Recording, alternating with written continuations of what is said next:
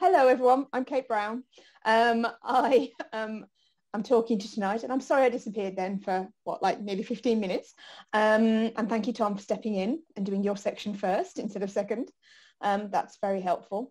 I will talk to you tonight about well, I won't talk to you about the Homes Energy Project launch because Tom's just done that. But this is our launch event, and I'm going to talk to you about, oh, look, page down's not working. Oh, no. Oh, there we go. About buildings and climate change. So I've got about an hour presentation. If you have questions, it would be, I would prefer if you could keep them to the end, please, because I think if I start taking interruptions, I just never get to the end. But please do make a note of your questions and let me know. And if I can't answer them straight away today in the Q&A at the end, then I will endeavour to respond to you separately. So this is me. I'm talking about buildings and climate change. Let's see there's page down. So I co-founded the group with Nicola 2 years ago. She may have already said that. I've got a master's in performance and design of sustainable building from Oxford Brookes University, their School of Architecture. I specialise in building performance, life cycle assessment of buildings, natural construction materials and net zero. I co-founded a company called FabHab Project last year, which was, I'm sitting in a FabHab, in the only FabHab in that photograph there, wearing the same jumper. I decided to brand myself tonight. We were going to be producing timber frame tiny homes, but unfortunately that business is closing down due to a variety of reasons. However, I'm taking what I've learnt and evolving that into a sustainability consultancy, focusing on people and planet positive buildings. And what I do is there's 3 separate strands. I do advocacy, so I have a role as head of special projects for a foundation in the construction industry called the Sustainable Development Foundation, where I am currently running a campaign to do with COP26, and I'm also looking at strategic projects for them. It says here, I co-founded Watton Climate Action Group with Nicola, and I lead with Tom on the Homes Energy Project. And I collaborate with other professionals in my network to share and disseminate knowledge. I teach, so I teach at Oxford Brookes and also at the University of Westminster, and also do some tutoring at the University of West of England in Bristol. And I do a variety of subjects, but in the autumn I'm going to be teaching on performance modelling and building physics, which sounds about as scary as it actually is. And I teach architects and other designers about climate literacy, and I'm going to be running carbon literacy courses soon. And then in my practice, I do retrofit planning for homes and energy modelling and life cycle assessment for residential projects. I don't particularly focus on commercial buildings. I prefer small scale that I can understand a little more easily. So that's me. What I'm going to talk about this evening, I won't go through this. This is what I'm going to talk about. Lots of things to do with buildings. Specifically on retrofitting, which will come towards the end. I've only really briefly touched on it because we're going to run a session later in the year all about retrofitting. All of these subjects in themselves could be an hour's conversation. So I've just kind of scratched the surface, which is hard because there's a lot to say. So retrofitting especially is quite important for us in Watlington for our project. So we will have a separate meeting on that later in the year. So first of all, just to introduce you and set the scene to thinking about the definition of sustainability and what that means. So this definition, called the Brundtland definition, was created in the 1980s, and it was the first time anyone had tried to create a definition of what it means to be sustainable. So bear in mind, this was in the time of Margaret Thatcher and Ronald Reagan, when there was very much a view that Earth's resources were unlimited. But the Brundtland Commission came up with this definition, which is development which meets the needs of the present without compromising the ability of future generations to meet their own needs. So it's meant to say we won't do anything now that will cause problems in the future. But it hasn't really worked, because obviously the way that economic growth works means that we just drive growth constantly. And you might hear this talked about as triple bottom line sustainability, where there's supposedly a balance between environmental protection, social progress and economic development. But basically economic growth takes over. But we need to be careful because to live within our means. And this is a lovely image from NASA, which really, if you see that thin blue, the darker blue line that's over the edge of the planet, that is our atmosphere, and we live on that, in that tiny sliver of space between the ground and space, and it's extremely fragile, and we have to be really careful with it. We're not doing that at the moment. I think we're very near to what's called Earth Overshoot Day. I think it's next week in the UK, which is at what point in the year has a country used so many resources they can't be renewed in a year. On average, globally, consumption and emissions actually are worth about 1.6 Earths per year. And then you look at individual countries. South Korea seems to be the worst offender. I'm not exactly sure why. They consume the equivalent of 8.4 South Koreas each year. There in the UK, we consume nearly 4 United Kingdoms in terms of resources every year. So we do need to be careful to make sure in the future, in order to be sustainable, we can't keep going like this. We need to act with compassion for our planet. This is a very interesting graphic which I found today called the Carbon Map project, which, and I would ask you to, if anyone wants to guess what these different maps mean. At the top left there, but I'm going to tell you because we don't have time. The top left there is an orthographic projection of Earth and all the countries, and the colour coding is just continents. I'm going to highlight them actually. The top right is current contributions to greenhouse gas emissions. Sorry, actually the top left is land area, so it's not actually an exact graphical projection because it better represents land area. Current contribution to emissions is the top right, so which continents are emitting the most in terms of greenhouse gases. Bottom left is the historic contribution to emissions. So that really reflects the fact that Britain, you can see there, is hugely distorted, really drove the Industrial Revolution. Then the bottom right is where do people live who are at risk from climate change, and you can see that that is hugely, I mean, we're not going to really be affected in terms of climate change issues so much here, although we are at risk from sea level rise, which is one of the main issues here. But countries like Russia, China, the whole of the Indian subcontinent, Bangladesh, Malaysia, everything in the Indian Ocean is at huge risk, and to a lesser extent Africa, but basically it's the global south. So if you hear talk about the global south being heavily impacted by climate change, that's because of this, because the areas that will have the impact, the heating, the sea level rise, will be broadly the south, and also where economies are less well developed, so they're less able to cope. The UK, we are proud to say, our government is proud to say that we are halfway to our 2050 target of net zero. This is quite an interesting view of the world. So the target in the UK is to reduce, sorry, I'm jiggling around a bit, is to reduce emissions to net zero by 2050. And what that means is that allows for carbon capture and carbon trading and various dubious things like that. But we've done quite well in the last 30 years. We seem to have reduced our emissions by roughly half, which is excellent news. However, much of that has been to do with the fact that we've stopped using coal to generate electricity. And we've also offshored a lot of our manufacturing. So we've deindustrialized our economy in that time, which means that an awful lot of our emissions are now exported to other countries, and they account for those and we don't account for them.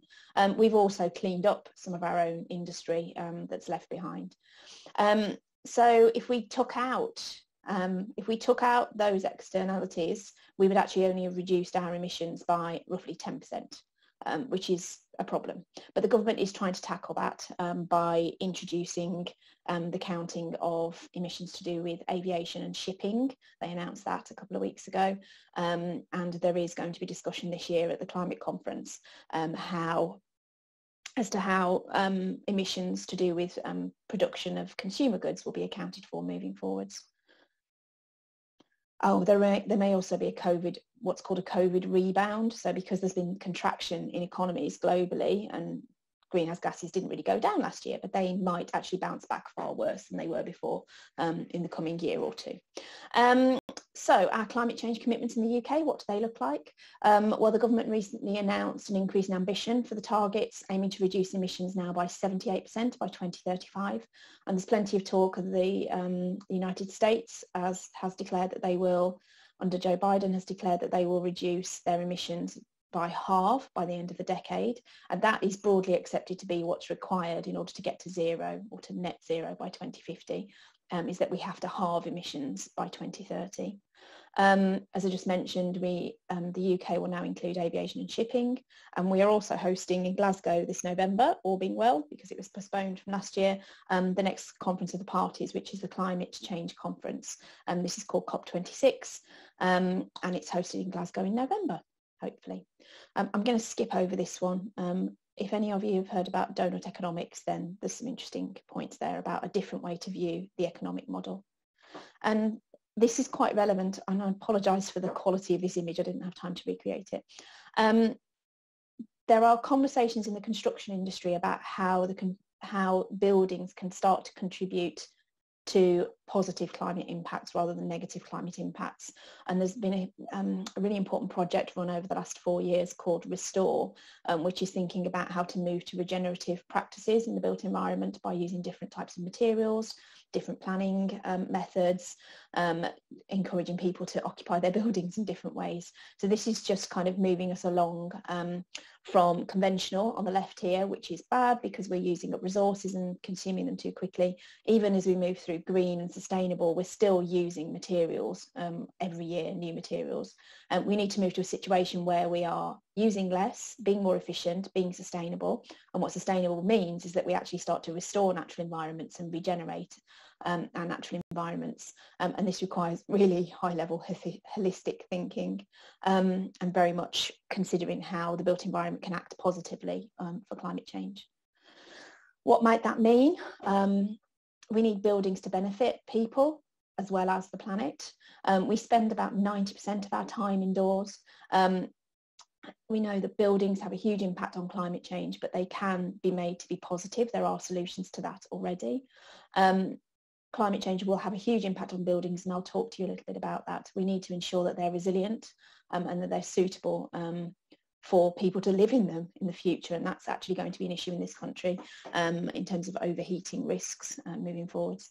We also want buildings to deliver social value. This is a real problem.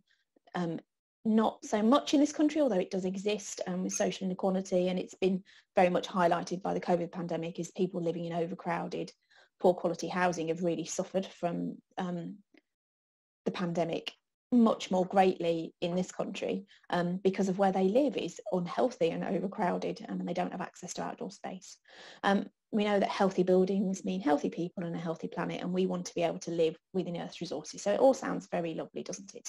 I've just realised I can't see any of you, and I'm finding it a bit disconcerting, so I'm just going to fiddle with my screen for a second. Right.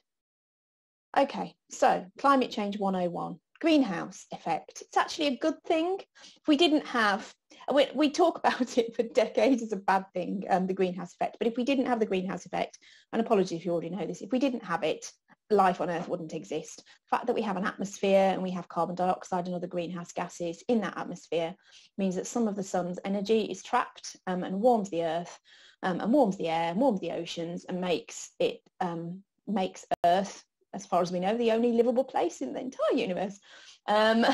So it's our home and we have to protect it.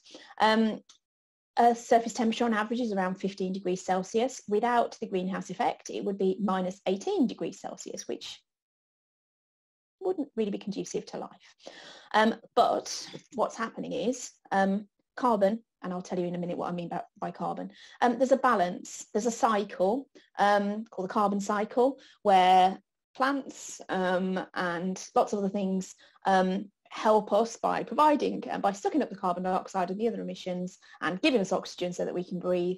And that's all been kept in balance for millions of years, although it has fluctuated. But since the Industrial Revolution, we've been digging out historic fossil fuels out of the ground and burning them, which is throwing that system out of balance. Roughly half the excess emissions since the Industrial Revolution have been absorbed by the oceans, which are acidifying, which is causing coral reef bleaching, that's quite hard to say. And, well, there are projections that the coral reefs might not exist by the end of the century, which is obviously a drastic thing to realise. And even if we stopped emitting all greenhouse gases today, it would take 800 years to return the planetary system to equilibrium. So it isn't just a case of switching this stuff off, it's actually working out how we can regenerate the planet and move ourselves into different systems and ways of working that will actually be survivable for the future. And I'm sorry to sound depressing, but I wanted to give you the facts. This is a chart showing atmospheric CO2. Yes, it's a bit scary, isn't it? I looked it up. Today's CO2 emissions are 418 parts per million, and it's increasing at about 2.5 parts per million per year. So prior to the Industrial Revolution, it was less than 300 parts per million. CO2 emissions haven't been this high during human history. They have been this high in the past, but not when there's been much life on Earth. I want to just make a quick mention on carbon. So I often say carbon, and sometimes I'll say CO2. And I generally, and apologies to anyone who's a chemical engineer or an earth scientist in the audience, these terms are generally used interchangeably, and I might say greenhouse gases too, just to confuse you. Carbon is used as a catch-all to describe the main greenhouse gases standardised to what's called CO2e, so CO2 equivalent. So this is saying if we've got the main greenhouse gases are carbon dioxide, methane, nitrous oxide, and the various nasties, HFCs and whatever, all of the others have much higher warming effects than carbon dioxide. So methane, for example, which is emitted mainly by cows and sheep burping when they eat, is 36.75 times more in terms of its warming effect than carbon dioxide. So CO2 equivalent means the equivalent amount of methane that would be the same as 1 unit of carbon dioxide. So we're standardising everything to CO2 equivalent. So sorry to confuse you, but carbon just means all of the greenhouse gases. And then there on the right is just a really nice infographic that shows the breakdown of emissions and where they come from. So this is from 2016, 49.4 billion tonnes of CO2e, which is incomprehensible. I don't even know how to visualise what that means. But the majority of it, as you can see, almost 3/4 is from energy production. So this is the burning of fossil fuels causing these greenhouse gas emissions. Much of the rest of it is from industry. So cement in its own right, because of the chemical processes that happen when cement is produced, you get emissions from cement production, and that's virtually impossible to eliminate.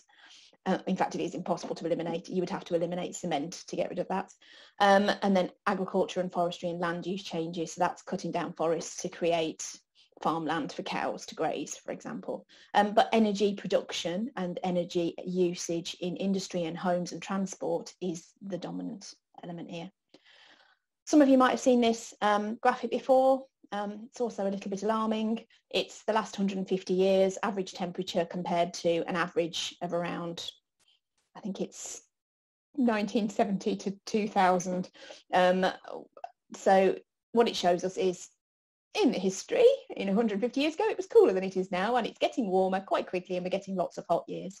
So these are called climate stripes, and were developed by someone over at the University of Reading, and this is the global picture, and you can break it down by lots of different regions. This is obviously getting quite hot here now. So where are we? So I mentioned COP26 that's coming up in the autumn. In 2015, the Paris Climate Accord was signed, and scientists and governments agreed that there was a safe limit of 1.5 degrees of warming. Where are we now? We are already at 1.1 or 1.2 degrees warming in 2020. So we're getting perilously close to that 1.5 degree limit. We're going to overshoot that substantially. Current pledges and targets bring us to about 2.4%. Current policies, so that's not the same as pledges and targets, things that are actually happening at the moment would potentially deliver a plus 2.9 degree amount of warming by the end of the century. And that could be potentially catastrophic. So we know that at 1.5 degrees of warming, there will be climate-related risks to human health, food security, biodiversity, and water supplies. and what we've got at the moment is not enough. So there is hope that, especially with America coming back in and with lots of other countries, especially China, making pledges now, that things might begin to change, because I think realistically we are in an emergency now, and I think that is being recognised. What does it mean? We've got 1 degree and rising. It's just, you know, it's not 1 degree everywhere. Some places have got 5 degrees of extra heat. The Arctic is seeing wildfires inside the Arctic Circle. The Antarctic ice sheet is starting to melt. We know that heat is getting stored in the ocean, so the excess heat and the excess emissions get stored in the ocean. So the oceans are acidifying, but they're also really warm, which is driving huge storms. And there's lots of other observed impacts already. So lots of places in the Indian Ocean are already getting overwhelmed by the ocean, and people can't live there anymore. So there's climate refugees all over the world already.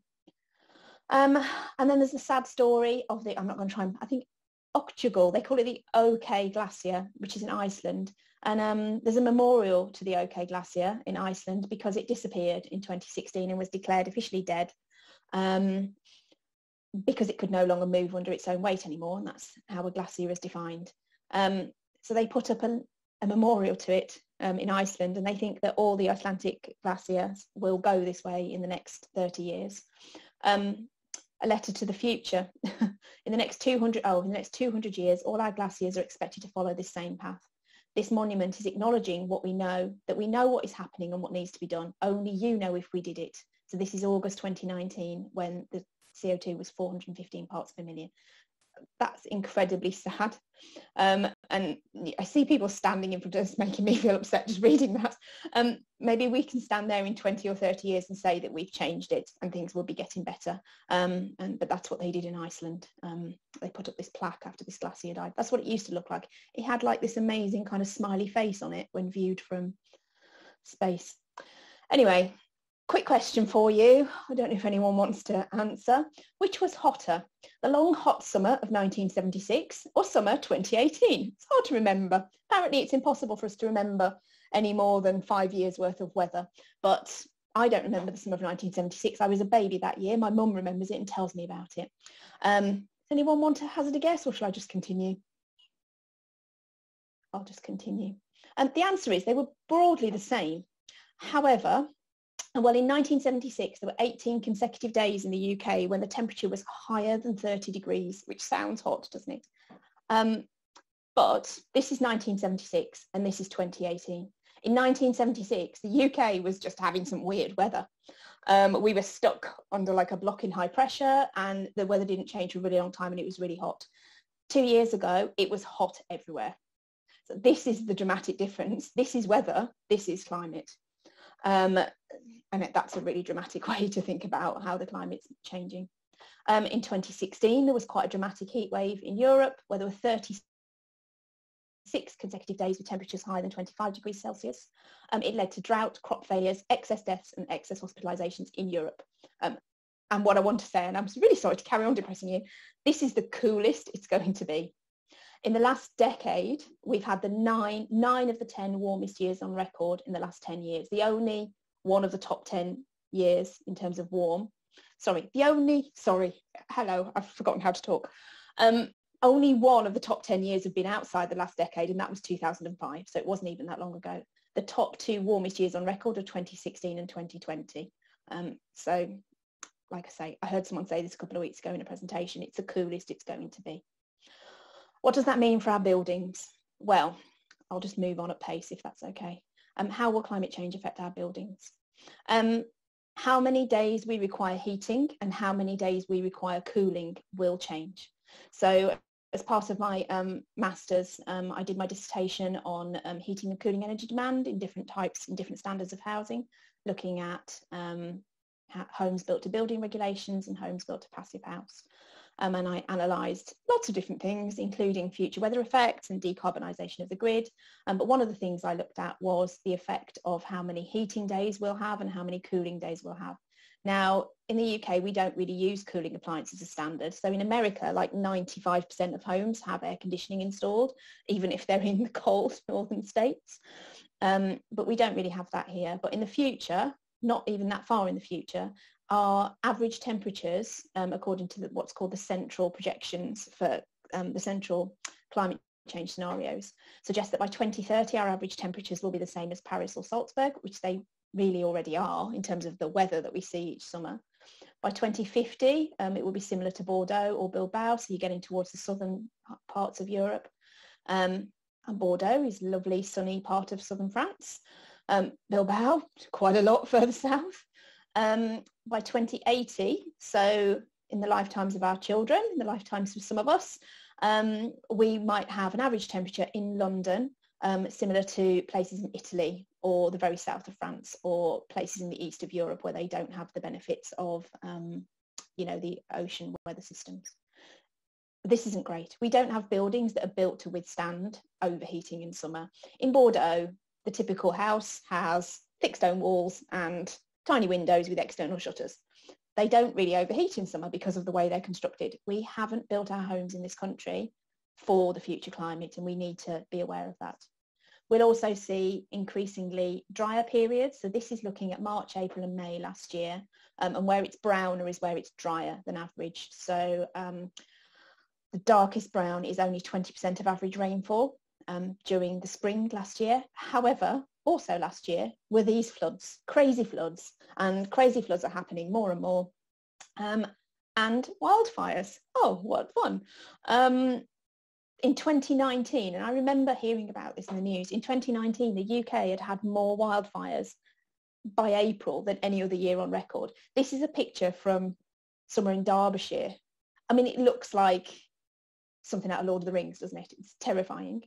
They're a consequence of climate change because obviously it's much drier in the winter, and so the heathland and the peat bogs are dry, but it creates a feedback loop because when peat bogs burn, they emit a huge amount of stored carbon, and they don't really recover in the same way that a grassland would. In my page down stopped working again. We need to start adapting our buildings for climate risks. So this is something that happened in France a couple of years ago, thinking about the heat wave they had in 2003. When they knew there was a heat wave coming 2 years ago, they created these outdoor pools in Paris, and they created cool rooms in public buildings so that if you lived in an apartment that just overheated, you could go at night time and sleep on a camp bed in like a railway station because it was the only place that you would be safe and that you wouldn't die of overheating. Enormous number of excess deaths due to the risk of overheating, and that's going to continue in the future in Europe. And I know I'm only talking about Europe, but this is kind of, I mainly focus on the UK, but obviously these impacts are going to be far worse in plenty of other countries. The issue of overheating is really important. Thermal comfort is a really basic requirement for how people can function in buildings. I've picked a really lovely sunny picture of a building there that might make you all go, oh, wouldn't that be a lovely place to go on holiday? Yes, it probably would be, but what about if you lived there and it faced south and it was hot every day and you lived on the top floor? We need to be comfortable in our homes. We need to be comfortable to sleep. We can't sleep when it's too hot at night.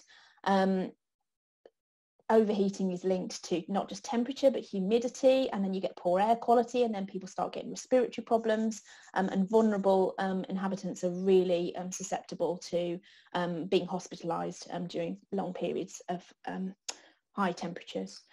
We also know that if people do install cooling systems in their homes, they're much less likely to be able to adapt.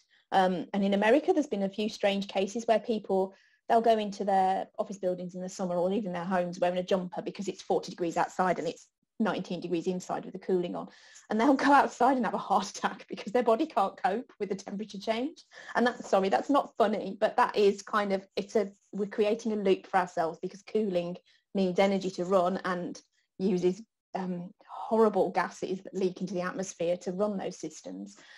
So we need to just be cleverer with the way we design our buildings, and it's perfectly possible to shade buildings, to insulate them, to prevent heat gain, to create what's called passive design tactics so not passive house, but passive design tactics to just enable homes to be cooled down at night. So I'm going to get replacement windows in my house soon, and I'm going to make sure that they can be thrown open at night as soon as the sun's gone down so that I can just get what's called purge ventilation through my house so that the cool evening air, as soon as the sun's disappeared, can rush back through my house. So we need to start planning and designing buildings like that. The role of buildings in climate change is next. So this is from the IPCC report on buildings. There's lots of different numbers, and I apologise because they're not entirely consistent in my presentation because they've come from different sources. But in 2010, it was reported that buildings account for about a third of total global final energy use. And this might double or even triple by 2030, and I'll show you on the next page why that is. This is predominantly because billions of people in developing countries need access to adequate housing, electricity, and better cooking facilities. So we can't stand in the way of social development and moving people up out of poverty. But we need to be cautious of the fact that lots of those people will end up in cities, and buildings have really long lifespans. So we need to make sure we're not locking in issues for the future, and that what we build now, and I've got a really interesting page in a second about what Shanghai looks like, that we're not building in problems for the future as we are creating more and more buildings. We also know that the way people inhabit their buildings and changes in behaviour. So if you create a building that can be more easily heated by retrofitting it, people just tend to turn the thermostat up because it costs them less now, so they can be more comfortable. So you have a interesting rebound effect. The impact of buildings will increase, partly because of population growth means that the number of households will go up, but also because homes are getting larger. People will move into cities and will move into apartments who previously weren't really living in a building as such in developing countries. So the number of households will increase and the space that people occupy will take up in terms of building. I don't know if that made sense. How many people there are per household will go down because there will be more households and fewer people living in them. On average, and the energy used for heating and cooling should also decrease because things will get more efficient and the grid will be decarbonised. But if we've got more houses and more people, it means that the impact of buildings will go up, and that's true for both residential and commercial buildings. This is a really interesting picture. We know that populations in cities will continue to grow.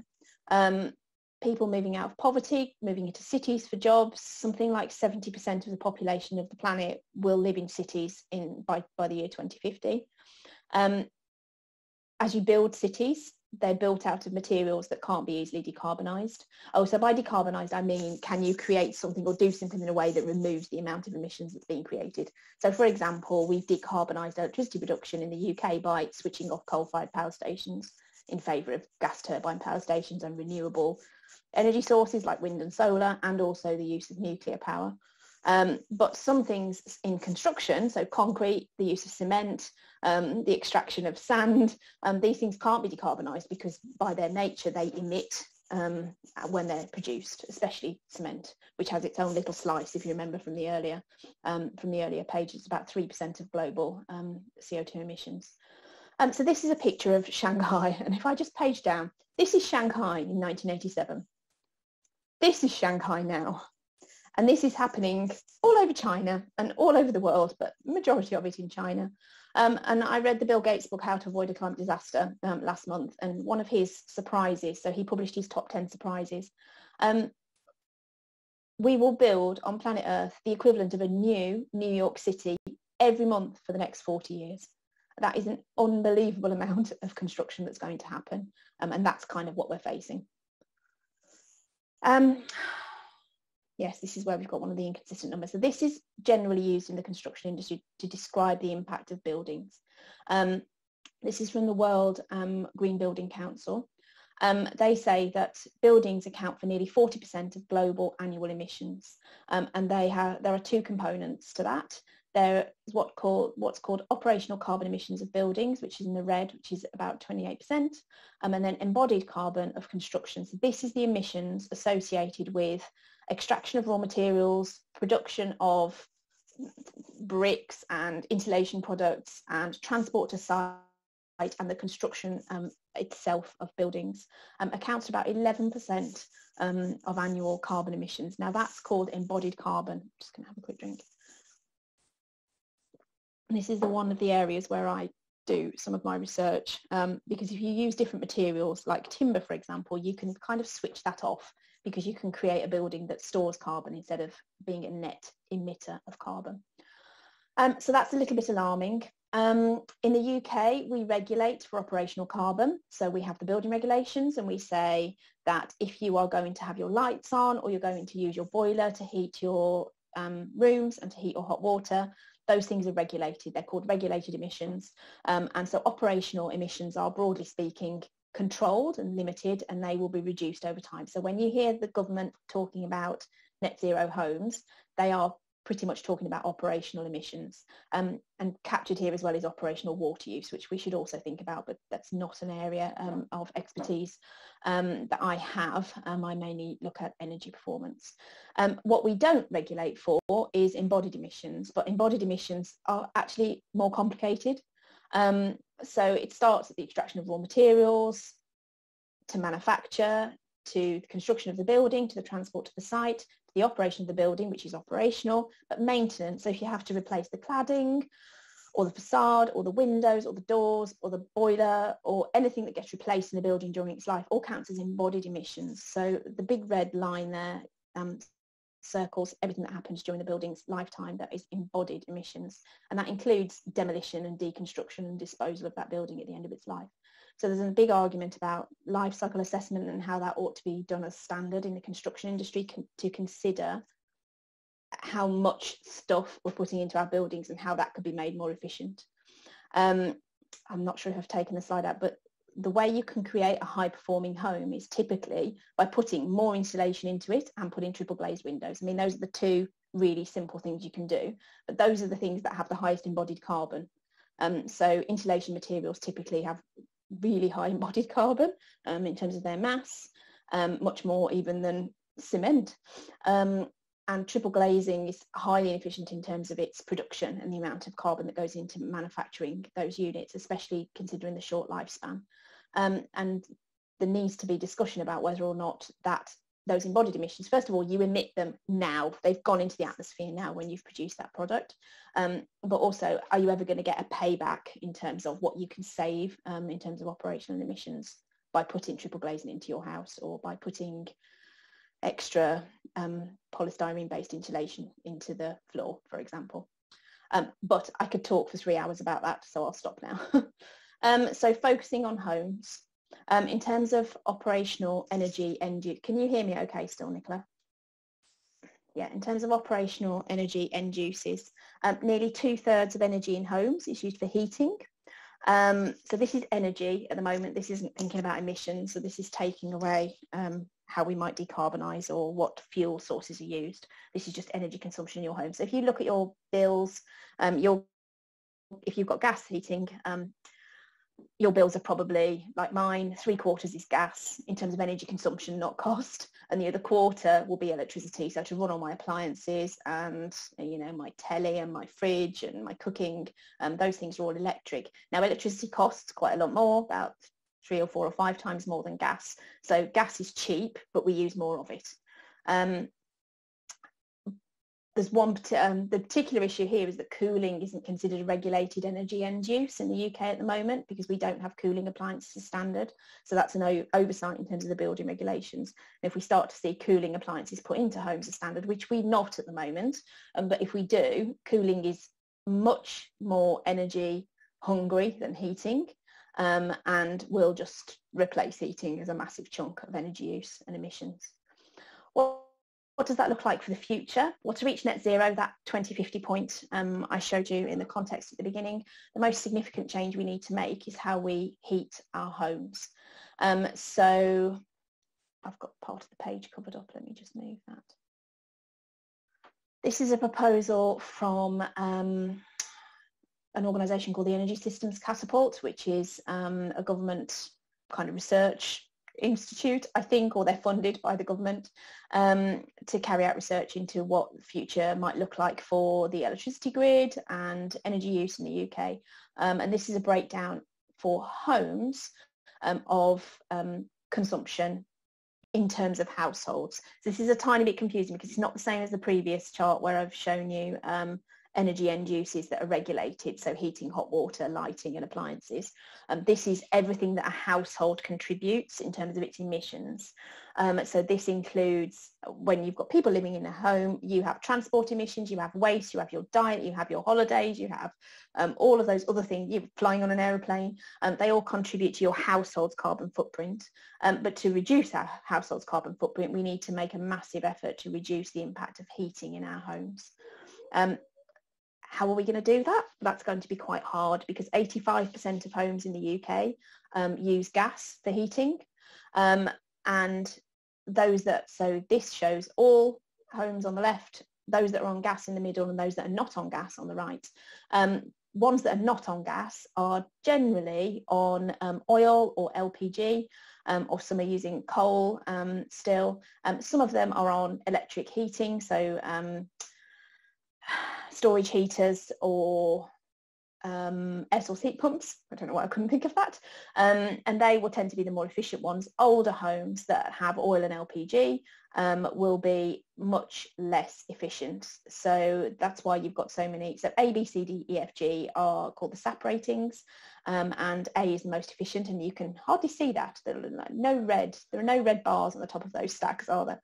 An awful lot of inefficient homes there that are off gas. So we've got to concentrate on getting properties that are not on gas to something else. And that something else can't be gas, because we can't start now installing gas boilers. We need to think about electrifying heat. Gas itself it's really impossible to decarbonise. You can't decarbonise gas. When you burn it, it emits. You have a gas-fired power station over there in Didcot. They use gas to power the turbines and it creates electricity. You can decarbonise the electricity grid by moving to renewables and having more nuclear in the grid, and by having local energy grids as well. But to get rid of gas as a supply that directly comes into homes is really difficult.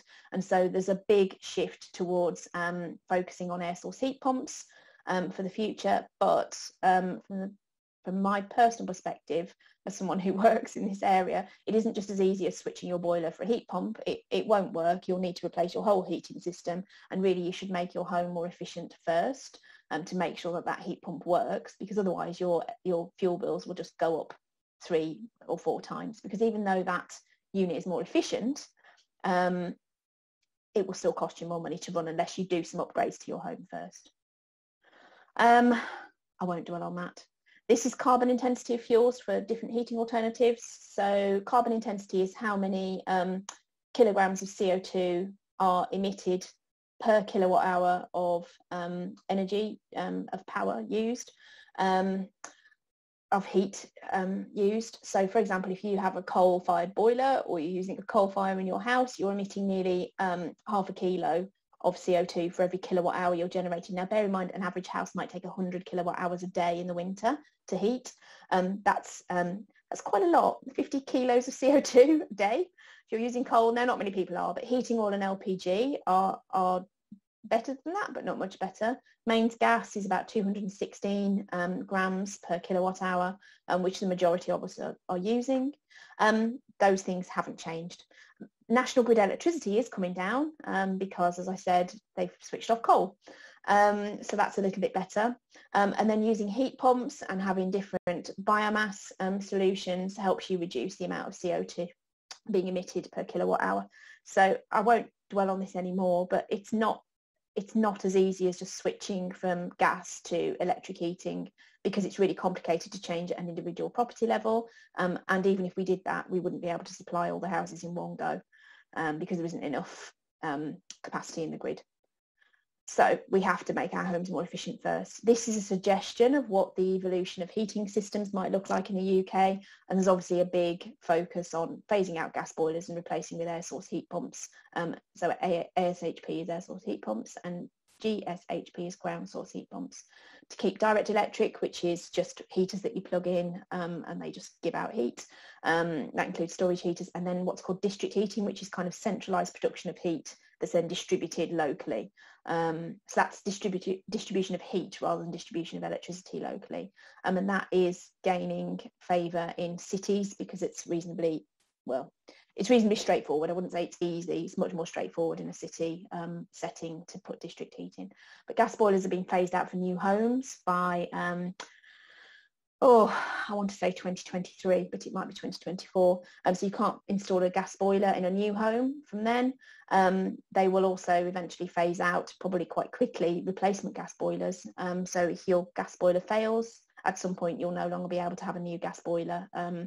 But it will probably be like at the moment where you've got single glazing in your old house, is they will say, oh, heritage requirements tell you that you have to still have single glazing. It's obviously massively inefficient, but there will, I'm sure, be cases where gas boilers will carry on being replaced by gas boilers.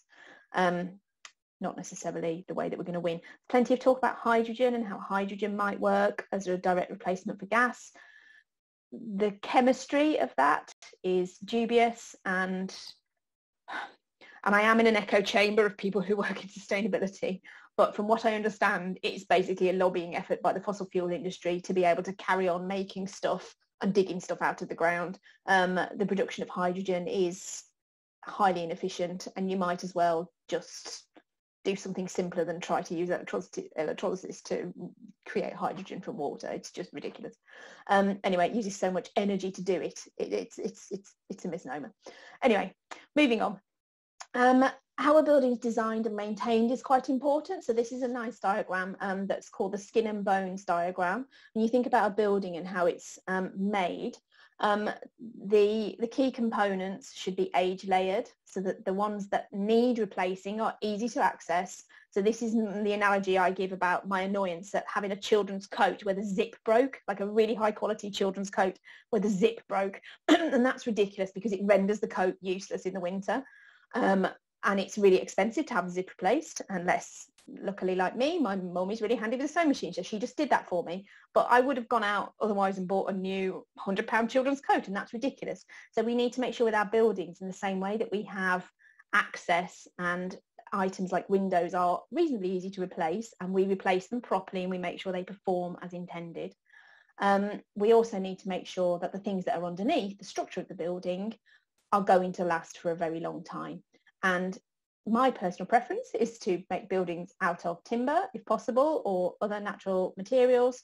So to use natural insulation materials rather than plastic-based insulation materials, because then the building acts as a sink. So and we have 1,000-year-old buildings in the UK. We've got homes in Watlington that are hundreds of years old. Yeah, and they might look, they're very quaint and they're lovely, and they probably do leak quite a lot of heat, but they're storing an enormous amount of carbon in those really old timbers. So we shouldn't plan to demolish buildings after 60 years, which is what the building regulations say we should do.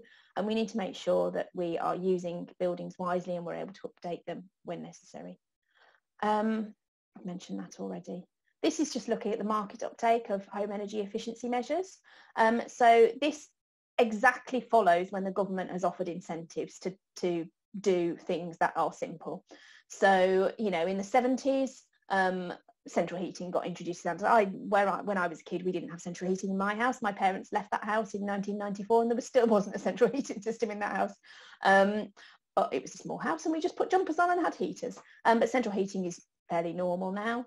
Hot water tank insulation was introduced in the 70s and 80s, and nearly all homes have that now. Loft insulation has been heavily subsidised in the past by the government and is really simple to do, really cheap to do, and really effective when it's done properly. And there's hardly any lofts really left. I mean, something like that, the blue dots there show there's maybe 10% of homes that have the potential to have insulated lofts. There's only about 10% of homes left. What's the green one? I can't quite understand. Draft proofing. Draft proofing is harder because you have to chase those drafts and you have to know how to effectively get rid of them without creating issues of mould growth, for example. Because if you get rid of a draft and it's letting fresh air through, then by sealing up that draft you might create mould. Double glazing is obviously becoming more common. It's really common now. It's the norm for new builds, but really common to replace single glazing with double glazing now, unless you've got a heritage building. Cavity wall insulation was heavily subsidised in the 90s and noughties, but stopped. And then we've got plenty of other things here, like air source heat pumps. And then you notice, as you do with the climate change charts, is suddenly there'll be a huge uplift. And this is to do with the way that the market needs to develop and how government will incentivise householders to carry out the changes that are needed. And there's a really big focus at the moment on social housing and so homes that are for social rent. But we need to, there's a lot of those homes. There might be 4 million social rented homes in the UK, but private rented homes and privately owned homes are in the majority, and there's no massive incentive for us to do anything if we're in that sector at the moment. So, and heat pumps is the obvious one that's coming down the line, and nobody really knows what to do. And the feedback I hear from installers is they get more complaints than positive reviews because homes aren't ready for them. Anyway, moving on to Watlington's carbon footprint. So this is an amazing tool that was set up, I think only in March or early April, called impacttool.org.uk, which I noticed today was offline, which is slightly disconcerting. But there are two different ways of looking at the data here, and apologies to Tom because I noticed that there was another data set and didn't let you know in time. Our carbon footprint in Watlington is measured by territory, so this is literally the area that Watlington takes up, and the average carbon footprint there is stated as 12.7 tonnes of CO2e per household per year, and the majority of that, so 4.7 tonnes, is from housing. There's another view, however, which shows based on our consumption of our households that are here. So because Watlington is quite affluent compared to the national average, we do consume more than the average. So housing roughly ends up at about a quarter.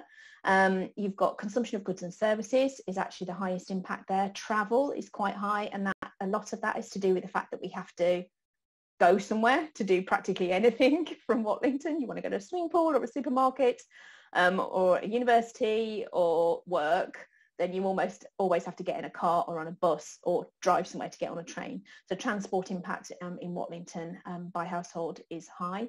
Housing, however, is really quite high as well. And what's quite surprising is these figures here that show in terms of the subsets of housing, gas is a bit less than half. Electricity consumption and emissions is about a third, and then emissions from heating oil and LPG is on average a tonne per household. So obviously many households don't have any of that, so there will be some households that have got really high emissions because they have heating oil still. One of my neighbours has got heating oil and we've got gas in the street. So that's, I think Tom was mentioning that just when I managed to rejoin the call. We need to work out how in our project here we can help people access the ways that they can move themselves away from those, especially when you reach a trigger point on your planned maintenance. So your boiler needs replacing, and can you move away from oil, for example, or can you move away from gas tanks? Can you get rid of your coal fireplace, for example? How does that compare to South Oxfordshire? So Watlington's on the left here now as a bar rather than a pie, and South Oxfordshire on the right. The colours are the same, but these charts are slightly confusing, but I downloaded them as they are.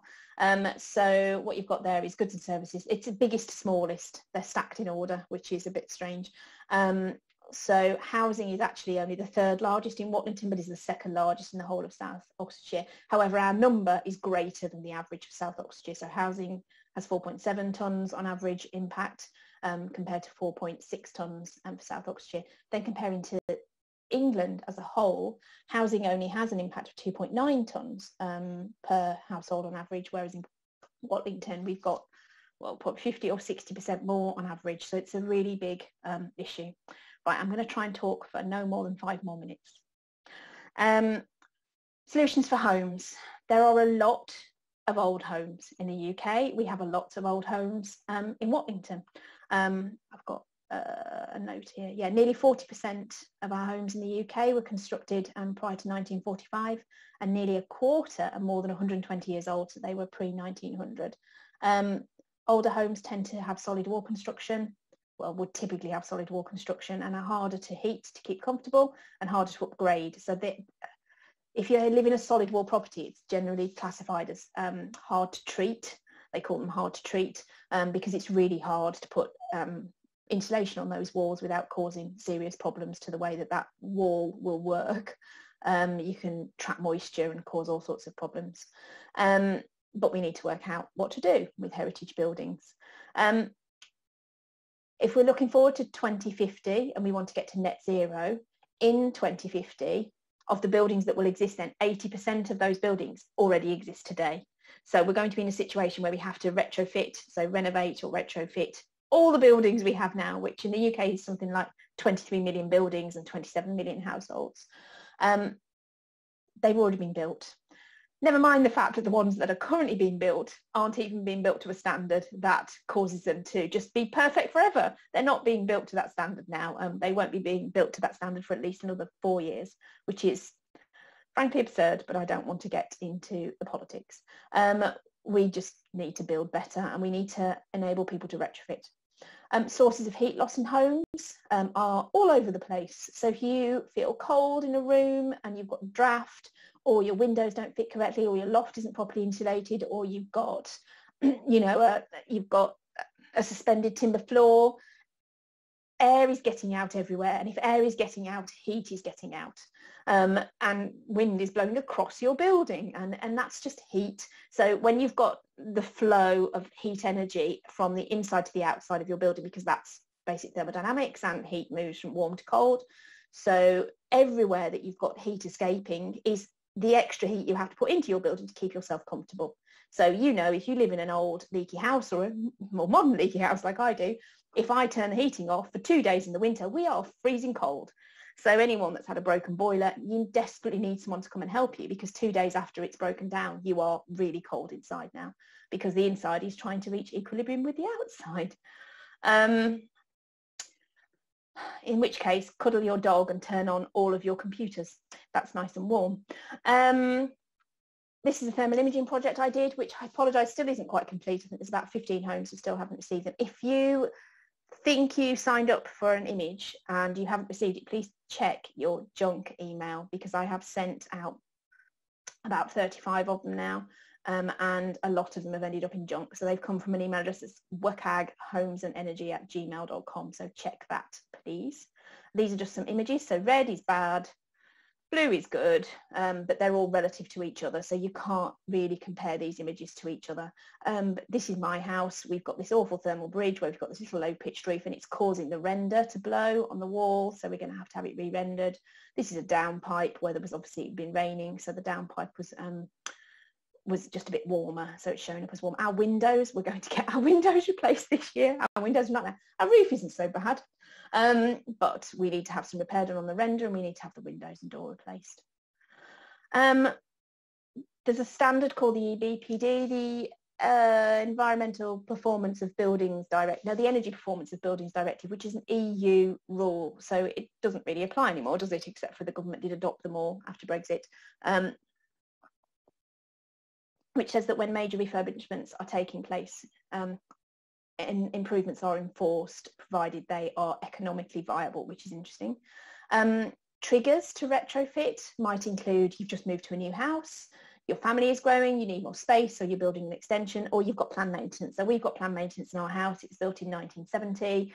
We really need to get the roof redone because the membrane's breaking down and the roof's starting to leak. So we're going to get the roof done, the render needs replacing, and the windows need replacing. So all of a sudden I'm in a building reg situation where I've got to submit to the council for permission to do these things. So it's a trigger for me to say, okay, well, I'm going to sink some money into the house anyway for maintenance. I'll just spend a little bit more and make some extra changes to improve the building's performance. And we know that in the future, homes, there will be extra value associated with homes that perform better, because it will be a requirement to have a certain performance standard. I won't talk about that one, and I won't talk about that one, and I won't talk about that one, because I'm running out of time.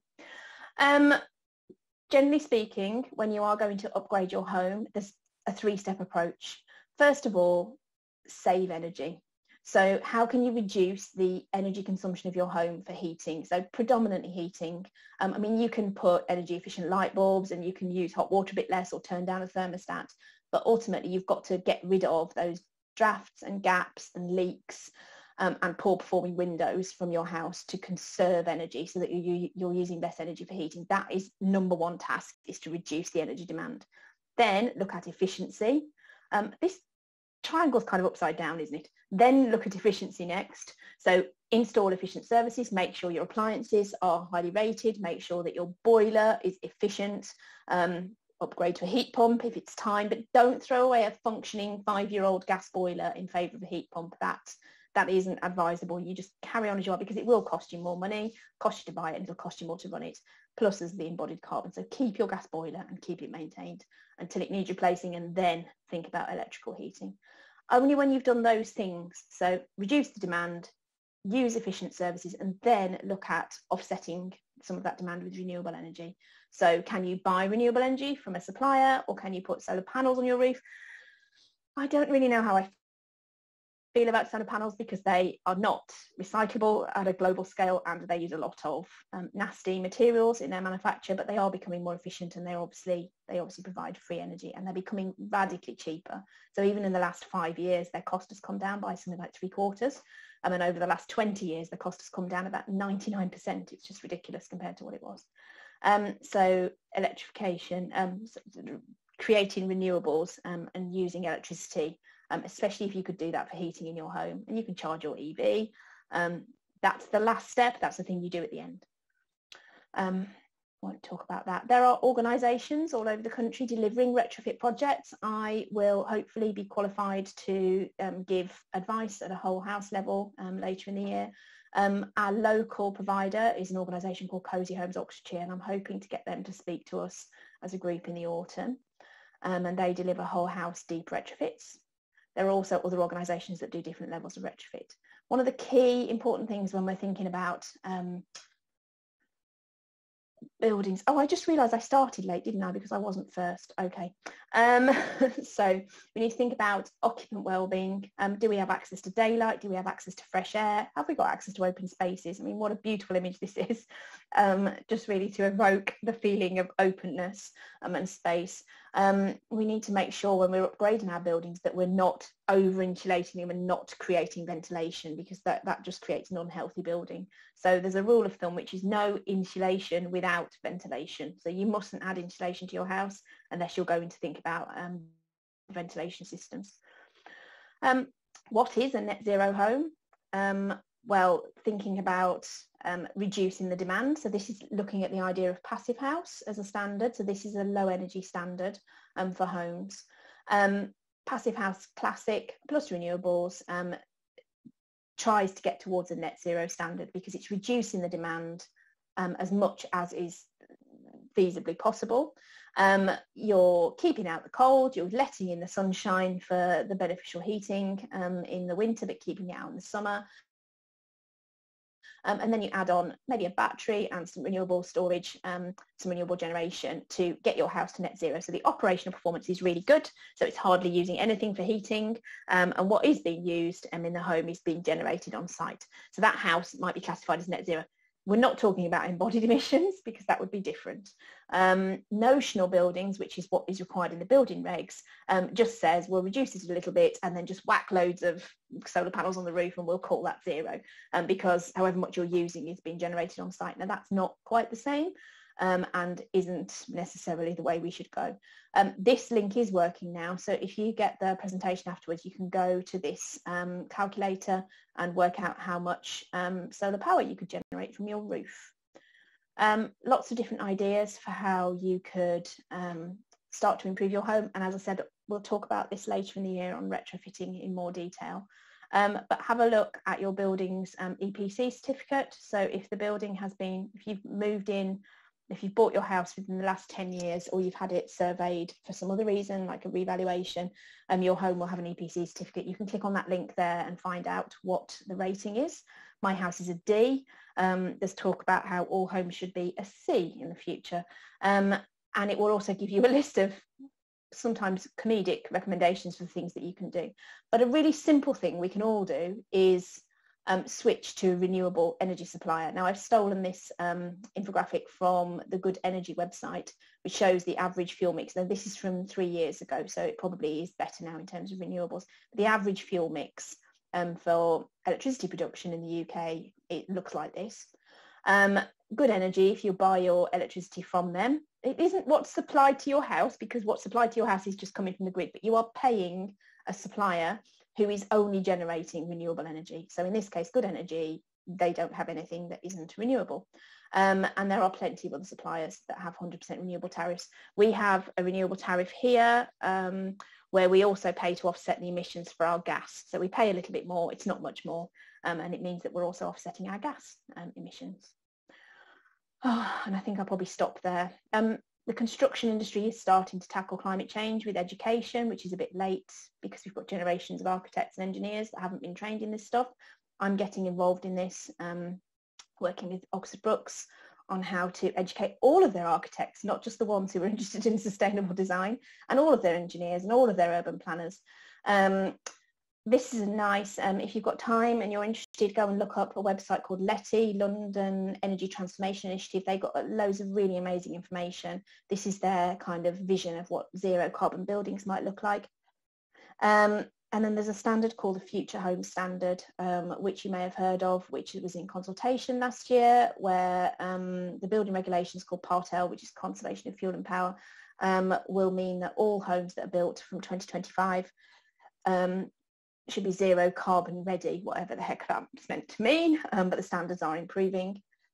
Sorry, I need to have a drink. This is a building refurbished. So that's what the building originally looked like, and it wasn't knocked down, it was refurbished, and now it looks like the building on the right. So they've created extra space by building balconies and improving the overall performance of the building.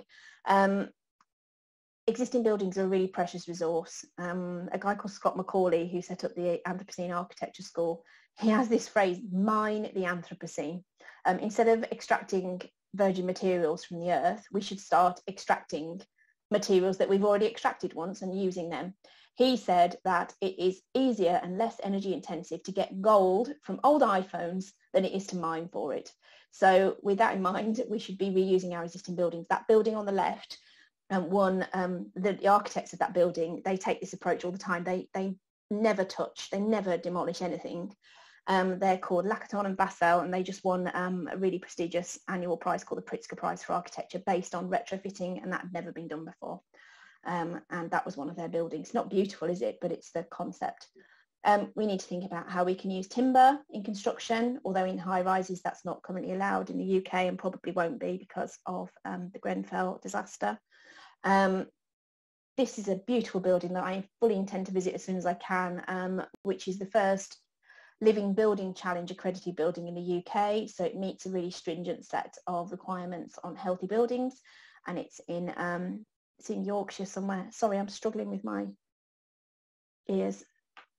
And it isn't just natural materials. Harvard have recently completed another Living Building Challenge building on their campus, where they've conducted an enormous, lengthy academic research project where they involved thousands of manufacturers, where they invited them to send them the very best versions of their materials, and they were going to analyse them for whether they were healthy, whether they were, you know, high emitting. And Harvard has not only built themselves an amazing building, but they're creating a publicly available resource of healthy, efficient, sustainable materials, and continue to run this building as a lab. So it's an amazing place, and it only very recently opened.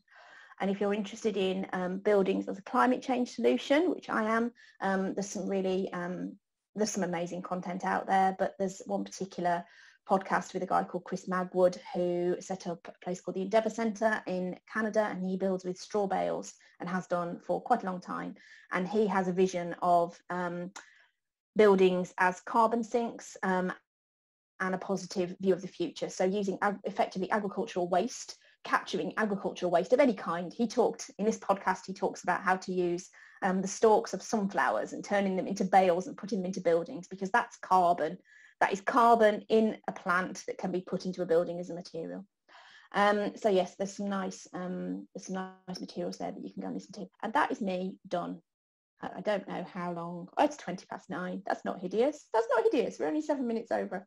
So we've got time for a Q&A. If you would like to connect with me, if you're not already and you're on LinkedIn, there's my details. Thank you for listening. Thank you, Kate. That was awesome. I'm sure there'll be lots of questions. Nicola, could you stop me sharing, because I couldn't do that earlier? Ooh, view options. Yes, here we go. And I'm going to just unplug my other screen. So if I disappear again, I'll run and get my iPad. I think...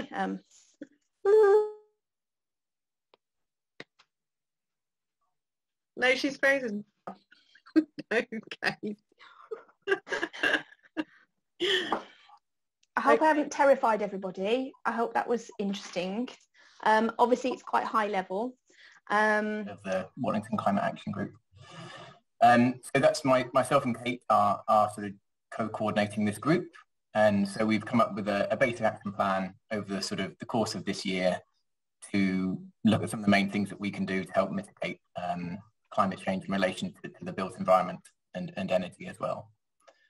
So Kate's going to talk about this in more detail. She's going to put into the context, you know, what the sort of carbon footprint from homes on average in Watlington is. But just as a very top line sort of statistic, housing represents 37% of the total carbon footprint of Watlington. So it's a very big contributor to carbon and carbon-related gases, greenhouse gases. And that averages 4.7 tonnes per household per year. So if you think about that per household, that's quite a lot of physical weight of carbon that each house is actually producing. These statistics come from something called the impact tool, or the impact calculator, which is a new tool which kind of brings together a lot of data on housing and consumption and averages out for each kind of parish, each city, town, whatever, what the average output is. And it's a really interesting tool to look at, actually. And I recommend taking a look if you haven't seen it.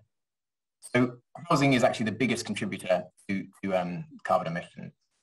Now, what we want to do moving forward is to sort of understand this baseline that we have from the impact tool, but we need to get more details. We need to be more granular in the type of information that we're collecting. So one of the first things we're going to do is launch a household survey.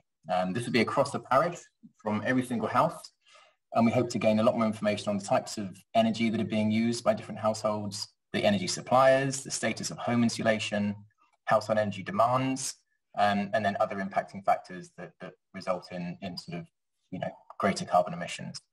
So our starting point is to get the information and raise awareness and sort of analyze the data that we collect from this household survey. So this is something we'll be rolling out as soon as we can, probably this month or maybe early next month. And that'll give us a baseline that we want to sort of develop our actions built upon, or build upon for our actions.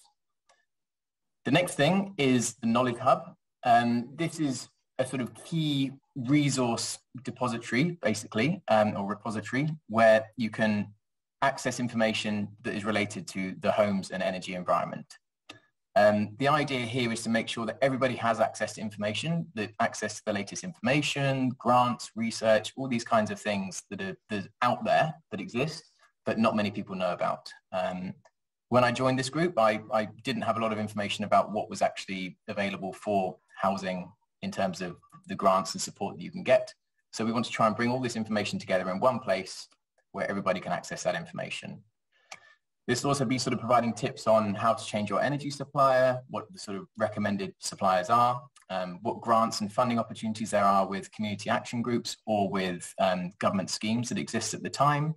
As I said, sort of latest information on statistics and research and this kind of stuff, as well as some recommendations and quick fixes that people can do within their own households. Sort of very simple, straightforward stuff. Just in brief, our themes and events for the year will be as follows. You can see in May, so we obviously have this event today, which will be Buildings versus Climate, which Kate will be talking about in a moment, and launching the Household Energy Survey as well. We will then launch the Knowledge Hub once we've gathered enough information and resources to put on there. So we'll have this nice fancy web page, hopefully, with all this information. July, as it starts to get warm, we'll look at water conservation and hopefully get a talker to come and give a brief sort of talk on water use. August will be about heating and overheating. Kate had this wonderful idea for a sort of icebox challenge where you build an insulated thing to try and keep the ice cool. And it's all about insulation. It's very interactive kind of group outdoor activity, ideally. In September, we'll look at retrofitting, and we'll start engaging with some of the specialists and sort of local groups that look at this kind of stuff and how they can come into the communities and support retrofitting activities. October, we'll look at heating. Obviously, this is when things start to get cold, so we'll look at some of the heating issues, how to change energy suppliers, And hopefully we'll get a talk by Cozy Homes, which is a local initiative, which is really, really good. November is obviously the COP26, the sort of Climate Action Summit. We're doing lots of community engagement at this time and looking at the built environment specifically and how that's represented within the COP26 itself. And in December, we'll look specifically at installation and draft proofing to get everyone nice and cozy for Christmas. During this time, obviously, these are the specific events that we'll be doing, but there will be a lot of ongoing efforts which will just be running throughout the time that we're sort of being kept busy by all these other events. But one of the main things that we'll be doing is looking at transitions, and especially within the parish, we really want to get as many people onto renewable energy sources as possible. This is a very, very simple, quick and easy fix that any household can really do, especially since prices are now very, very competitive, in some cases cheaper. So this is certainly a sort of a big campaign that we want to continue to just be ongoing throughout the year. We also want to try and encourage the move from the use of oil and gas to purely electric, if possible. There are still a surprising number of houses running off oil for their heating and whatnot, which is, quite surprising in this day and age. But it's not anyone's fault, but it's just the way the infrastructure is, especially in a lot of these old buildings that we have around here. So we'll be looking at ways to support this kind of transition. Community energy initiatives. This is a very long scale plan. This is something we would love to do in the sort of upcoming year or two, but this takes a lot of work. And there are a lot of, great community initiatives that exist, from community energy generation itself, to things like solar schools and solar streets, which we have colleagues, friends on the call today who have actually engaged in this initiative already. And then looking at EV charging as well. Obviously there's crossover there with the different transport groups, but these kinds of things all relate to energy and carbon footprint. So these are kind of supporting initiatives that will be ongoing as well. Finally, our advocacy and awareness is a big part of what we'll be doing, since we're focusing, quite heavily on the built environment. There are obviously developments taking place in Watlington. We want to make sure we're able to advocate for the proper standards to take place in these building developments. Should any further developments take place down the line, we'd love to have enough engagement with local authorities to make sure that standards are sort of high enough and met by the developers themselves. On this, we want to make sure there's enough engagement with the local authorities and that people have access to information of what is happening in terms of the developments. And additionally on this, just a continuous push for carbon reduction wherever possible, and improved energy supply. So these are the main sort of ongoing efforts and the themes and the sort of calendar of events. And I'm going to wrap up because hopefully Kate is back in business now. We'll have questions and answers at the end of the session. Does anyone have any questions? Yay, we can all go to bed early. I saw that Sophie put one in the chat. Okay, let's have a look. Which, Sophie, are you there?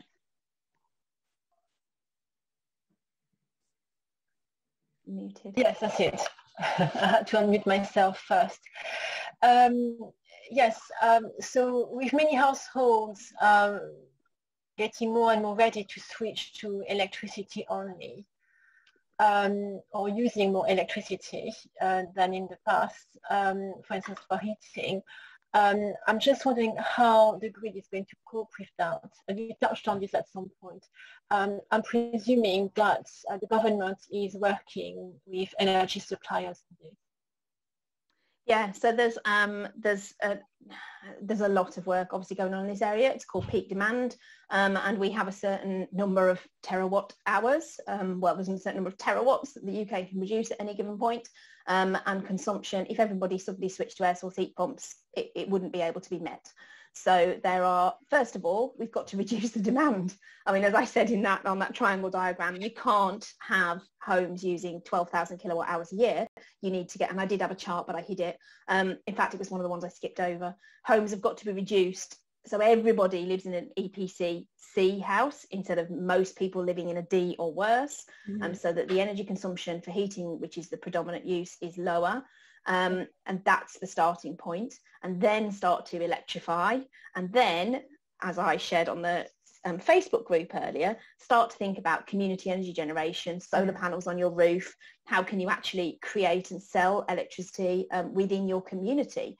So they're hopeful that thermal storage and electricity storage, so batteries, will help moderate those peak loads, so that housing, the demand, because if you add on electric vehicles to this as well, it creates another problem. We don't want to be using more electricity in the UK. We want to be actually using less. And so they having to plan for the future, what that looks like in terms of localising production, but also radically reducing demand. And demand has reduced. So one of the pages, although I don't think I read it out, said that there's been something like a 35% reduction in average heating demand over the last 15 years. And partly that's to do with extra insulation, and some of that is just because new homes have been built and they're more efficient anyway. But on average, homes are more efficient now than they were in the past, but that's got to really come down. And new homes need to be built so they only use 2,000 kilowatt hours of heat instead of 5,000 kilowatt hours of heat. So these things are all linked together, and the national grid works with the government and all these strategic plans for, are we going to build more nuclear, and things like that. So yes, but we're well placed because we've got plenty of offshore wind in the UK. So yes, I think it's doable. There are loads of scenarios that show that it's doable with heat pumps, but we do need things like localization of production as well. Okay. Maureen. Yes, that's fantastic presentations by everybody. I don't think I'll sleep tonight, not that I didn't know it, but just being reminded of it is absolutely terrifying. But what we're trying to do in our house, we've done quite a lot of things, including panels and all the energy efficiency or conservation. So we're trying to get rid of the gas. So just trying to experiment how to do this. So we just got the gas central heating and the gas cooker. So we're going to get an electric hob. Sorry, we've got the electric cooker oven, but the heater. So what we thought was sort of compare the price of buying a few heaters to sort of getting a heat pump is just incredibly different. So trying to research an electric heater which is the most efficient and you're as comfortable as you can be. Bearing in mind our homes are mostly open plan, it's very difficult, but I couldn't really get very far, I couldn't get much advice, and we did buy a heater for £78, which can run at 1 kilowatt. I mean, you've got to be fairly close to it to be warm, but I just don't know if is there any advice out there. We've got solar panels, we've got a battery storage, and we've got, we with good energy. So, done as best as we can there, but how to actually get rid of the gas. And I only heat where we are. We don't want to heat the whole house with our gas central heating. So we just haven't used it for quite a long time. But, how to be comfortable in your own home now, that's the issue. I think you've got a couple of things to consider. I mean, if you don't want to use gas, you do need to still think about how you're going to heat your whole home, because if you turn off the boiler and you don't have the boiler anymore, you're going to have to heat all the rooms, because if you don't heat all the rooms, you will get rooms that are too cold, and then you'll start getting damp and mold growth in those rooms where they get too cold, and especially around the windows, behind cupboards, things like that. So you do still need to make sure you're adequately heating your whole house. So have a look at your gas bill and see how much energy you're using. And then, because that basically represents the amount of heat energy that you need in your home in a year. And whilst you can keep yourself warm in one room by pointing a 1 kilowatt heater at your feet, a 1 kilowatt heater won't adequately heat that room at all, let alone putting one of those in each room won't adequately heat your house. So it's kind of, as I said in the presentation, you've got to kind of start at the whole house level, which is how can you reduce the demand that the house has for heating. So where can you add insulation? Can you upgrade the windows? Can you just block up loads of holes and drafts and gaps that you've got? Can you draft proof your windows and your doors? If you can get the heating demand down, then you can start to think about can we get rid of gas in this house? Because also, how are you heating your water? Are you heating your water on gas, or have you got electric? You've got an immersion through the solar. We're doing it through the solar. Okay, panels. you've got solar water. Okay, well that's great. But I mean, you might be using I mean, a typical house is using 10,000 kilowatt hours a year for heating, or 10,000 kilowatt hours a year for gas. So say 6,500 kilowatt hours a year for heating. That's a lot of energy that you need, and you've got to think about how you're going to replace that. Now, maybe you don't want to be 22 degrees anymore. Maybe you could live with being 18. Well, we're 16 currently. Yeah, okay, but you need to keep the fabric of the building safe as well. Yeah. So it isn't just about keeping yourselves comfortable. It's about making sure that the fabric, the walls aren't deteriorating because they're getting damp because they're 12 degrees now inside. Okay. So if you've got, once you get to 12 degrees on the surface temperature, you'll get condensation. And then when you've got condensation, you'll get mold growth if you haven't got sufficient ventilation. So you just need to be cautious. I mean, you know, by all means, go around and turn all your, you know, if you've got thermostatic control valves, turn them down. You can think about smart control systems. You can think about direct electric. You can have infrared panels. There's lots of options. You know, if you're determined to get rid of gas, there is advice out there. And there's a Centre for Sustainable Energy, which I don't know if Tom mentioned because I can't remember what you said in your presentation. Yeah, there's plenty of advice out there. And one of the things we're going to do is set up what we're calling our knowledge hub, which is not information that we're going to write ourselves, but it's links to information from people like the Centre for Alternative Technology, the Centre for Sustainable Energy, a really excellent resource I found yesterday, which I think is called One Home, but I can't quite remember, that has loads of really good advice and leaflets. And CSE is brilliant for this, the Centre for Sustainable Energy. They've got loads of leaflets that you can just download and read about that. I can give advice directly, and there will be other people like me who can give advice.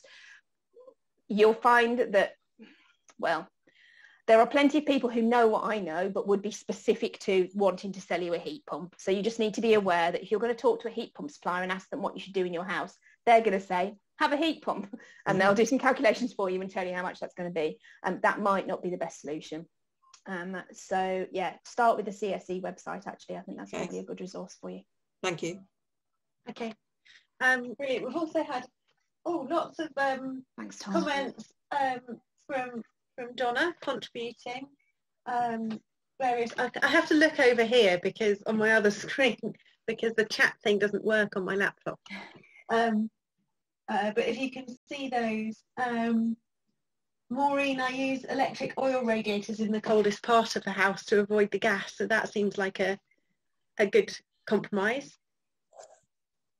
Yeah, but if you think about an electric oil radiator, how efficient is an electric radiator? So if you're buying from a renewable energy supplier and your electricity is decarbonised, brilliant, but you're probably using, because gas burns quite efficiently, and electricity is obviously 100% efficient, but you're heating in an oil radiator, that's not 100% efficient because you've got to heat up the oil and there's going to be some, you know, stuff going on there chemically.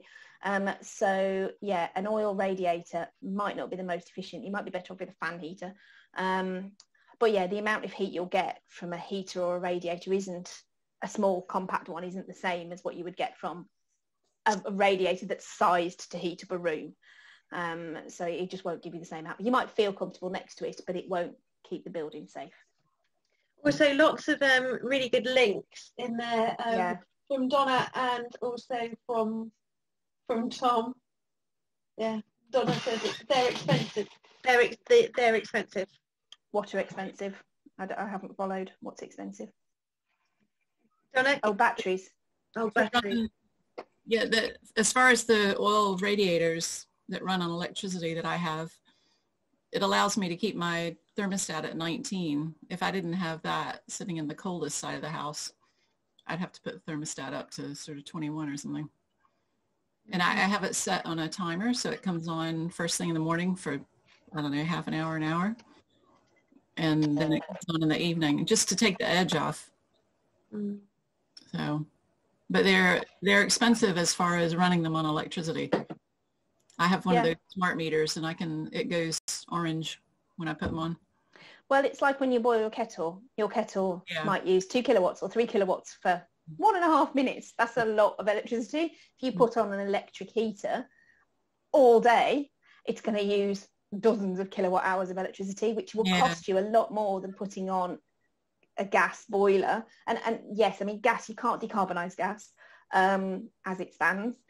but it is cheaper and it is more efficient because your system has been sized to heat up your house effectively. That's one of the issues that I'm hearing from the industry, from installers, is when householders replace gas boilers and gas central heating systems with air source heat pumps, you have to resize the whole system because it runs at a lower temperature.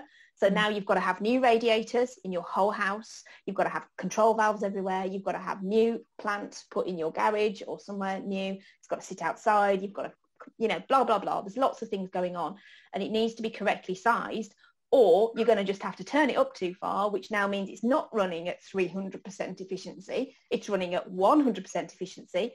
And suddenly you're spending 4 times more on your heating because electricity is 4 times more expensive than gas. Yeah. So you have to be really careful. And this can happen with air source heat pumps. Is they tend to get oversized because someone will come to your house and say, you've got a 25 kilowatt or a 30 kilowatt gas boiler.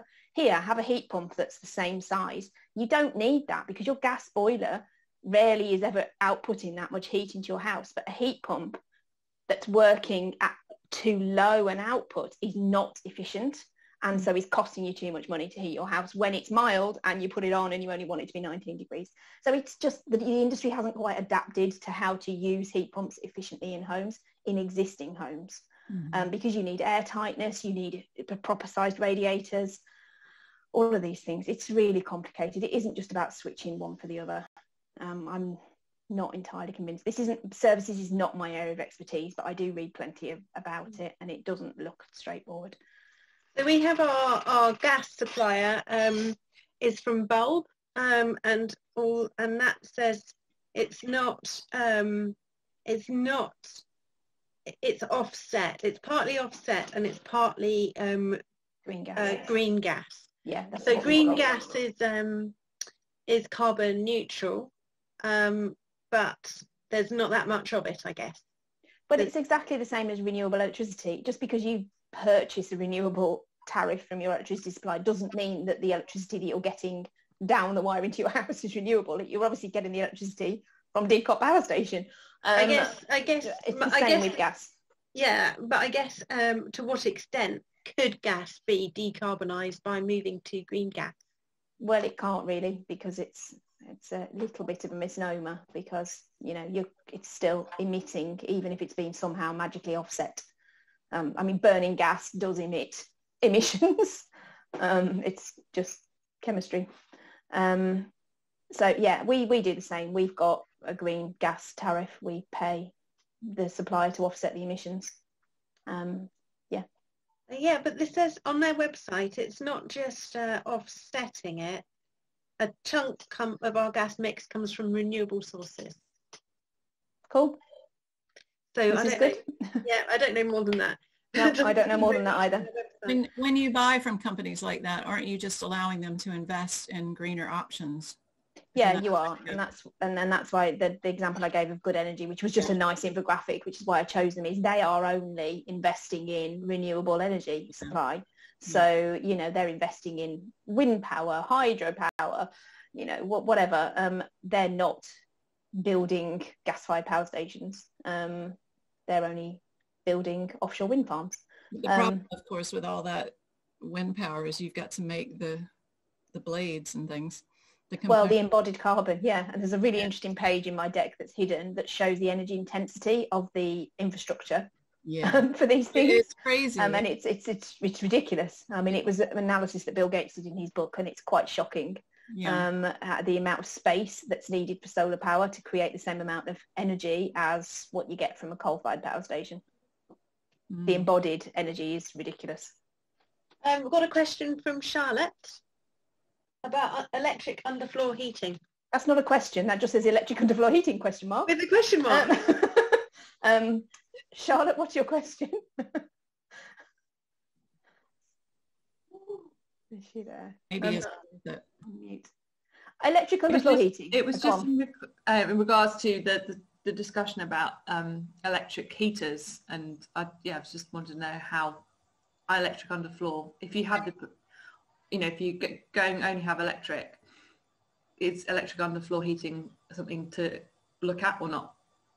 So I would strongly advise you, if you're putting in any underfloor heating, to make sure that your floor is properly insulated, because if it's not, you are heating up Oxfordshire, And when I moved to my house 15 years ago, we had electric underfloor heating in our kitchen, and it was lovely. We could walk around barefoot in the winter, and it was fabulous. And our electricity bills were astronomical. And when we had the and we switched it off, we never used it again. We just, you know, the kitchen was never cold because there was always cooking going on when we were in there. So we didn't really need it. And we switched it off and we said, we're not using that anymore because it's so expensive. And when we built the extension and we took that floor up, it's because the floor wasn't insulated. So the electric underfloor heating was heating up the ground predominantly, which is absurd. So if you're going to use underfloor heating, insulate the floor first. Electric underfloor heating is really no different from a wet system. It's just another way of having a heat emitter. It's probably going to cost you a bit more to run because it's electricity instead of gas, and it's more expensive per unit. So if you're heating up the mass of the floor, so you can afford, we've got it on quite a big floor area in our new kitchen. It's a wet system, it's properly insulated, and we only have it on for about 3 hours a day in the morning, and it heats up the mass of the floor where there's concrete. And the room is, you know, nice. You know, we still wear slippers, you wouldn't walk around barefoot, but the room is nice because then you've got a massive radiative heat source, and which is just at quite a low level. So it does work quite well, but make sure it's insulated, please. Okay, fantastic. I think that's probably all the questions, and it's 20 to 10. So, or do you have one more, Sophie? There are, yeah. Jeanette asked a question as well. Yes, I'm very aware that we need to do more on our house with regards to insulation and ventilation. I'm just a bit concerned about finding good people to do insulation and to advise on insulation on the website, where to do it, that kind of thing. And whether they are certificated or whether there's some form of reassurance that we can get from providers, from installers. But also, given that we need to look at ventilation at the same time, is it something that the trade and people who work in that trade do in conjunction, i.e. doing your thing? No, there's if you go to a company that provides insulation, in the same way that if you go to a double glazing provider, they will have a certification scheme that means that you don't have to go through a building regulation submission.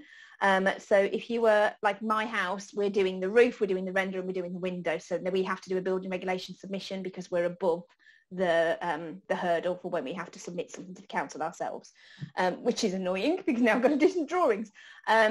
But if you go to a reputable supplier, they will have a certification scheme that they participate in, and they will be able to certify the installation or the window installation or whatever as separate individual projects. What you will probably find is that, and I can't speak for everybody because some companies will do everything, but a company that provides insulation probably doesn't also provide ventilation systems. So they'll just say, oh, well, go to another company over there and find yourself a ventilation system. Why don't you?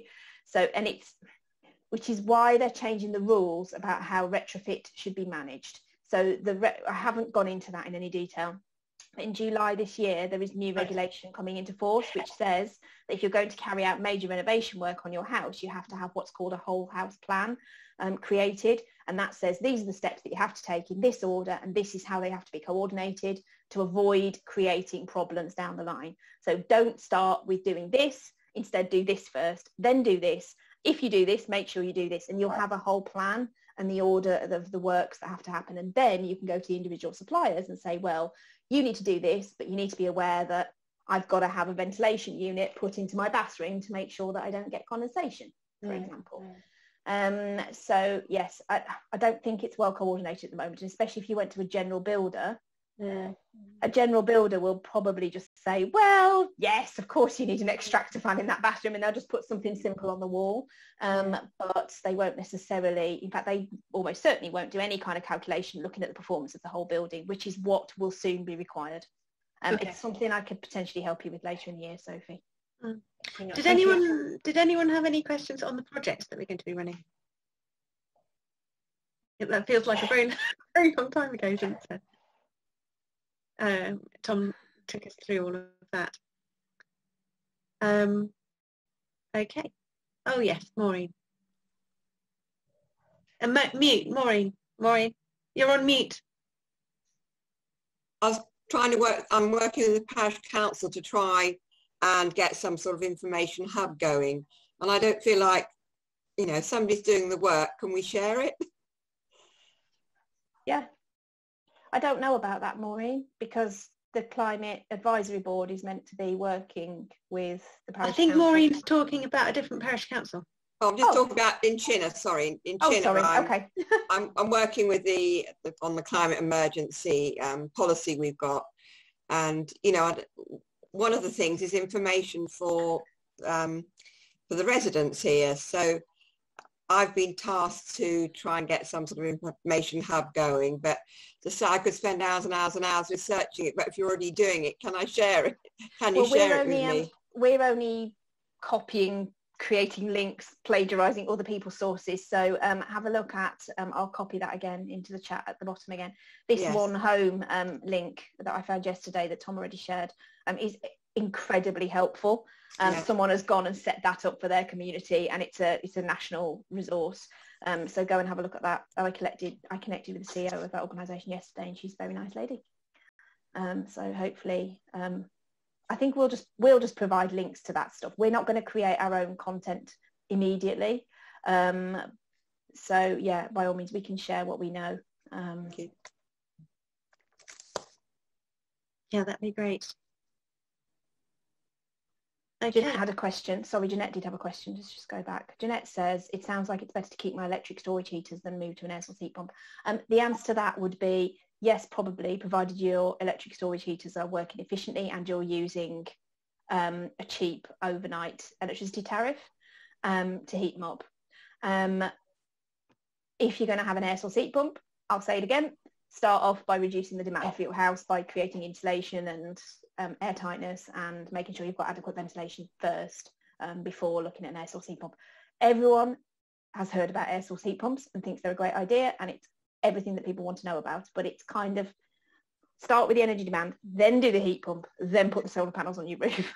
And if you don't need a heat pump, because, well, your house is different, but my house has got a gas boiler, so I'll try to make sure when I do the upgrades to my fabric, my building fabric, that we're not excluding the ability to have a heat pump in the future. But there's no way I'm going to put a heat pump in now because they're £10,000 and I've got a 6-year-old gas boiler. Why on earth would I do that?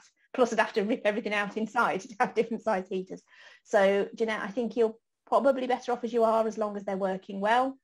And if they're not, and you do need to have a new heat source, then don't start there. Start with energy demand reduction first. Okay, thanks. Oh, well done, Tom. You've just answered Andrea's question. That was easy. Okay.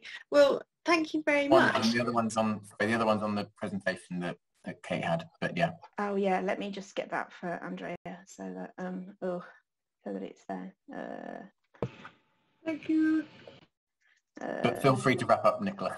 Yeah. Okay. Well, thank you everyone for coming. Thank you so much to Kate and Tom for their presentations. We'll be sending out a link afterwards with the presentation if you want to hear all that again, because there was so much information. I think I'll be listening to it twice. And we'll also be sending a questionnaire to get your thoughts on tonight's event and on the programme of homes and energy projects in general. So yeah, look out for that in your inboxes. And we'll see you, hopefully we'll send you an email. If you're not on our mailing list already, then please let me know if you'd like to be added to it so you can find out about our next events whenever we next have them. And that's it. Thank you very much for coming. Thank you. Oh, thank you everybody. Thank you. Thanks, Kate. Bye-bye. Bye. Bye. Bye. Thank you. Bye-bye.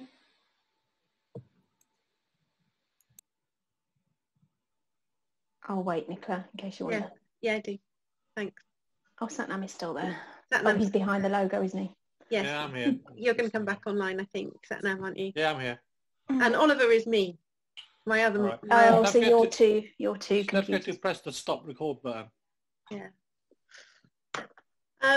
Not sure if Jenny's still here or not. So Nicola, did you stop did you stop recording? I'm going to stop recording. Yeah. I think Jenny went somewhere a while ago. Andrea, are you still there? Yep, I'm still here. Okay. How do I stop recording? Stop. Do I want to stop take a while, just let it sit there and whatever it's doing. Do you want to stop cloud recording? Yes. Oh, Yes. God.